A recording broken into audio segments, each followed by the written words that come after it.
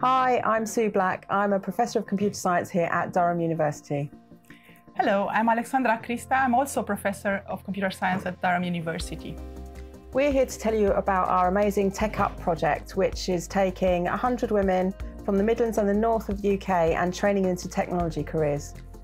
And we're especially looking for women from underrepresented communities and from BAME background. And here's some women to tell you about their job roles now. Hi, my name's Hema. I work as a BA in commerce. I love working in tech because it's flexible, fun and dynamic, and every day's different. Hello, I'm Lorraine Olowoshuko. I currently work as a business analyst in BGSS. I'll tell you why I love my job. I love my job because I solve problems and I make a difference. Hello, my name's Carla Curtin and I'm currently a data and insight analyst.